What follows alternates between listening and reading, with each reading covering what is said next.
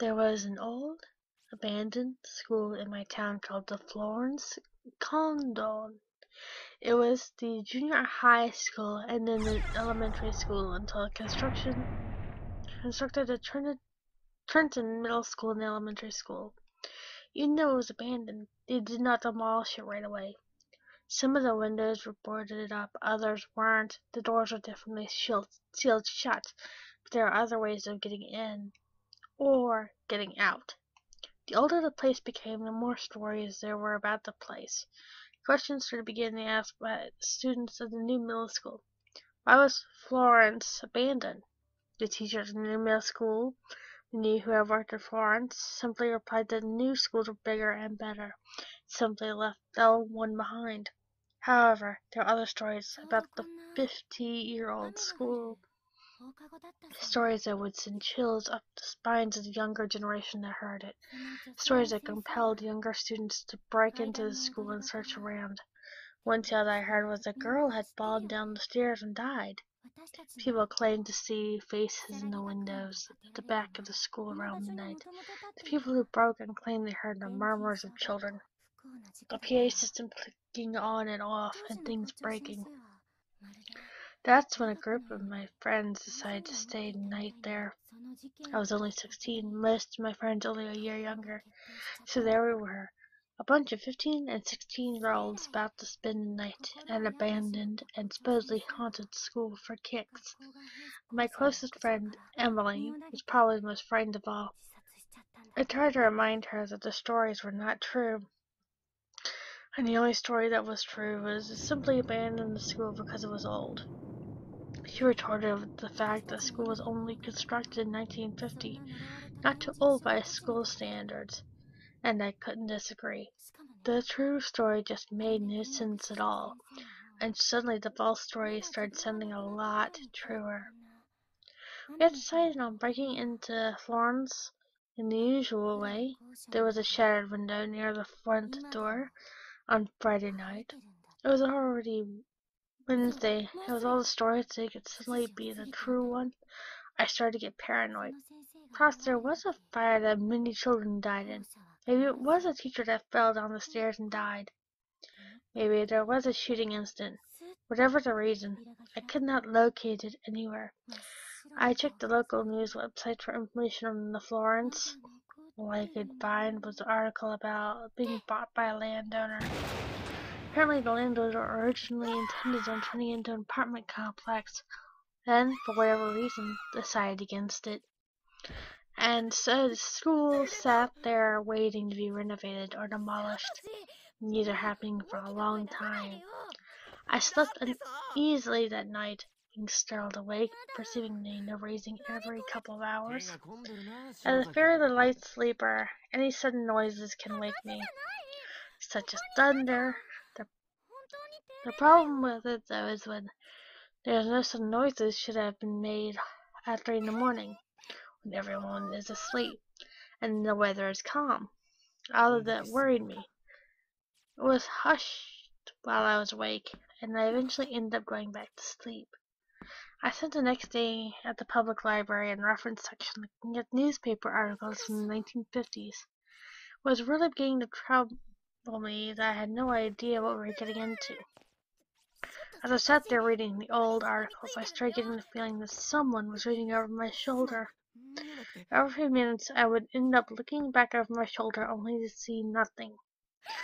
I was sure that people around me thought I was looking at something naughty and didn't want to get caught.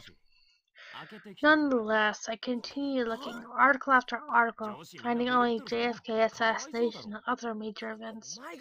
If anything on the Florance, it was about students there getting recognition for doing things in community.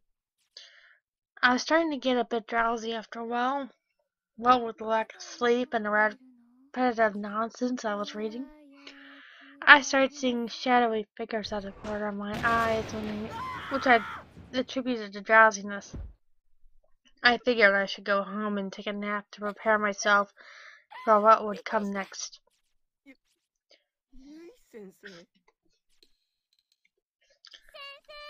Friday, 6:34 p.m. I'm writing down updates at regular intervals to record for future references. The haunting of Florence. If nothing happens today, it will prove that the school is in fact not haunted, and this journal will discourage others from trespassing and breaking the law as we are. Wish us luck. I took my ballpoint pen and closed the miniature journal. Dylan quietly laughed at me as I tucked them both into my pocket. He was Emily's boyfriend and new at our school. He was interested in joining us in our undertaking. The whole group ended up being me, Emily, Dylan, Evan, and Tony. A couple more of my friends. 3 boys were acting ridiculously as we strolled along the sidewalk towards the school. They walked a couple of feet ahead of me and Emily as we talked. Out of the corner of my eye, I saw the shadowy figure again. I peeked over to what I thought it was and saw nothing. Emily took notice of this, though, and asked if I was alright. I told her I was fine and about my research in the library. She seemed concerned, but we both brushed it off. It was just paranormal getting the best of us. Friday, 6:49 p.m. We had successfully broken into the Florance and are about to look around the school. It took a little effort to get in. I find it a bit disquieting that anyone could get in so easy. Schools need more protection. We clicked on our flashlights and took a good look at our surroundings. I couldn't see for a moment because I sneezed a number of times from the amount of dust in the air. When I ceased sneezing, the group was staring at me, obviously irritated. I shrugged in a manner which just had no control over it, and we continued on. To our astonishment, the classrooms still had desks in them, even though the desks were in a state of disorder. It was still interesting that the desks had not been removed.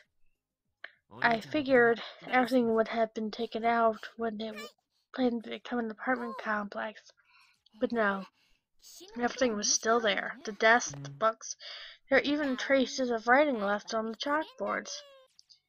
We made a game out of figuring out what used to be written there. Equations, literary terms, etc.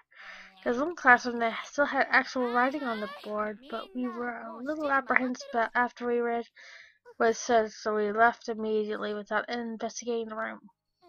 The entire time we moved from classroom to classroom, I couldn't shake the feeling of someone watching us, following us around. I kept seeing the shadows out of the corner of my eye, so much that they were starting to become constant. I could see more of the figures. I was sure that they were figures of children. I mean, what else would have a shadow that tall? I don't mean to anyone, not even didn't mention anyone, not even Emily. I knew the rest though about ghosts and paranormal. They would have told me I was seeing things. I would not argue with them. I probably was. Friday, 7:09 p.m.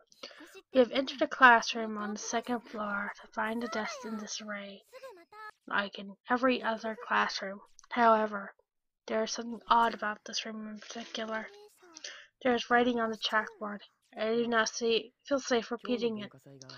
I'm starting to see more of the shadowed figures in the corner of my eye. I feel like they are watching. We wandered down one of those staircases to the ground floor, and as we did, a lot of us made a joke that was a famous staircase that a girl or teacher fell down. All of you were laughing. It was rats with the knees left over from reading the chalkboard message. On the lower level there were bathrooms, a gymnasium, and a cafeteria. We explored one bathroom, but found the stench unbearable, and did not go into another. The gym was small, basically looked like a large bare room with markings on the floor for sports. There were no nets or benches. However, there was a scoreboard which looked like it might have been the highest standard in the 80s, and that was dingy and broken. We spoke right there in the gymnasium, we could hear our voices echo. It was so barren, so dormant. I began to get anxious and left. We took to the cafeteria next and saw that many of the lunch tables were still there. I thought it was extremely similar to this scenario and brushed it off. We sat down on one of the tables to figure out our plan. Friday, 8:26 p.m. We have not yet decided where to sleep for the night. We suggested that had been tossed around and none of them sound like decent ideas. The bathrooms are smelly, the classrooms are creepy, the gymnasium echoes, and the cafeteria seems like the only place worth being in. Even though it smells like mildew in here.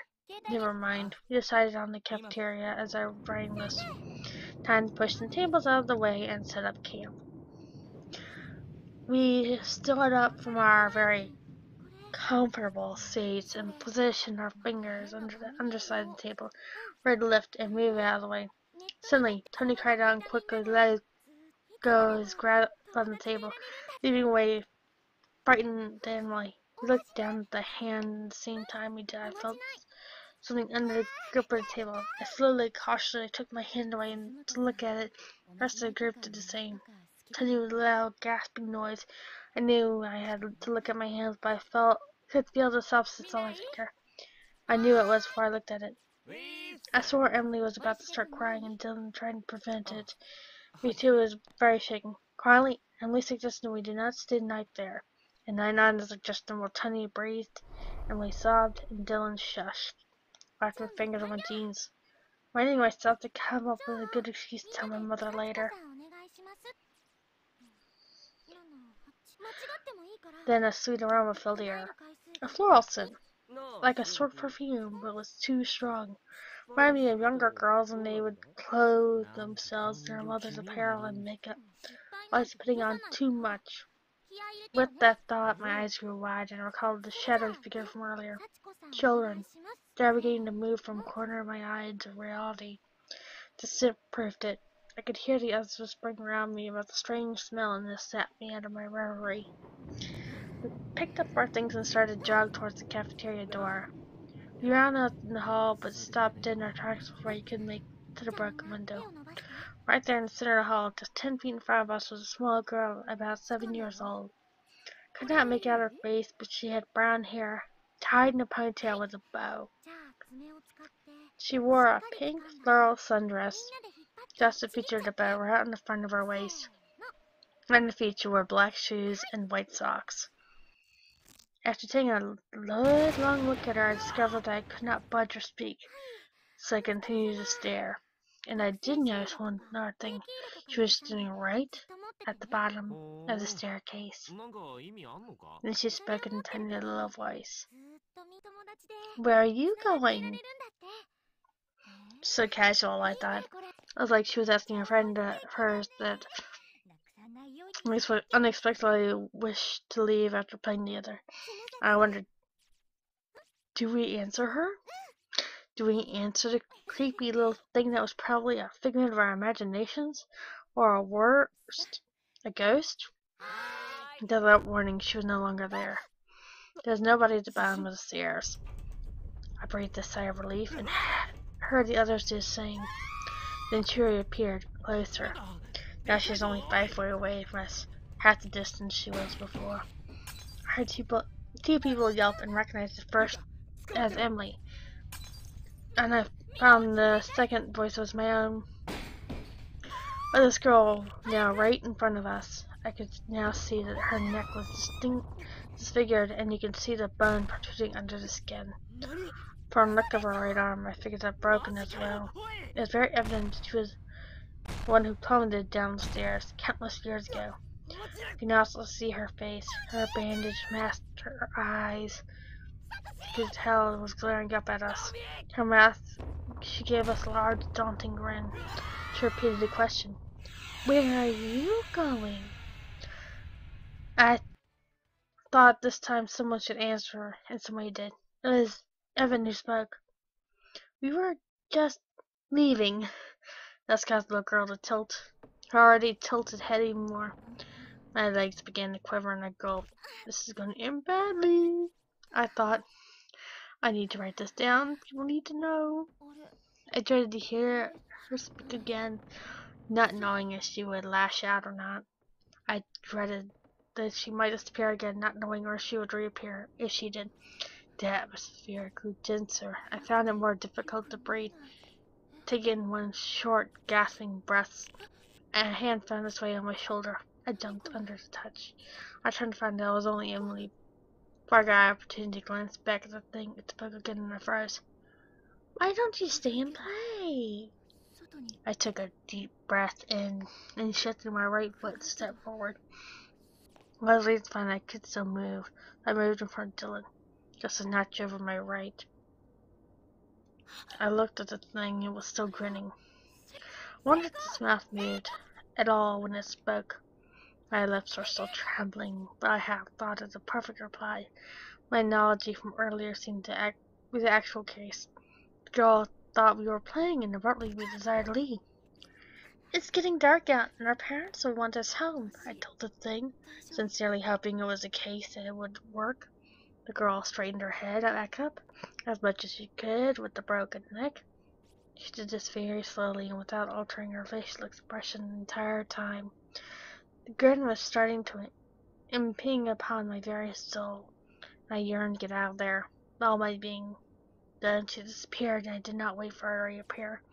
I ran faster than I ever ran before, and the others followed behind me. Sweat was pouring off me, and I squeezed out of the only exit, the shattered window by the front door. As we left each other out, one by one, I could hear the quiet whispers of "Go, go, go" from my friends still in the school. Once out, we took a moment to catch our breath and sideways walk away from the school. I could not believe, as frightened as we were, that we still managed to move and speak. Friday, 9:04 p.m. Never going to Florance, Condon Junior High School. My encounter of being that was not natural and should never be seen again.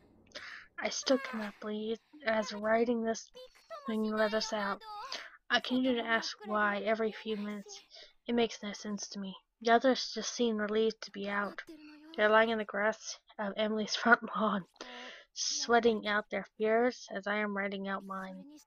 I don't think any of us will ever forget the Florence Condon. Nobody will ever believe us.